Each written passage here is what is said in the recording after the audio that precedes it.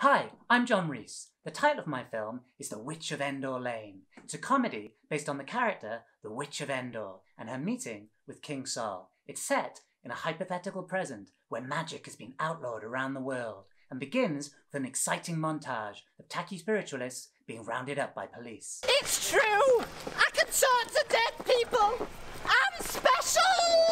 The film's protagonist is Endor, an elderly witch living in an English country cottage, her identity now secret because of the ban. Endor is a wily old bird, and she still uses her psychic gifts to help people in secret using online chat rooms. She's contacted by a Mr. POTUS, who claims to be in a life-or-death situation, and she agrees to meet him in person. When government agents arrive at Endor's, she fears she's been discovered, but she's actually being visited by the President of the United States of America.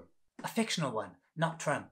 The president is on the verge of a great conflict. A racked with nerves, he wants to contact his late great-granddaddy for advice. Endor summons great-granddaddy, a General Patton-type character, who chastises the president for his selfish, lying ways and tells him he's doomed to lose his battle, which allows some morality to enter the comedy, as the president's sins are based on the reason Saul was punished. You fought for the spoils, boy, not for what was right. Learning his fate, the president breaks down in tears, and as in the Bible story, the witch tries to comfort the great man with food.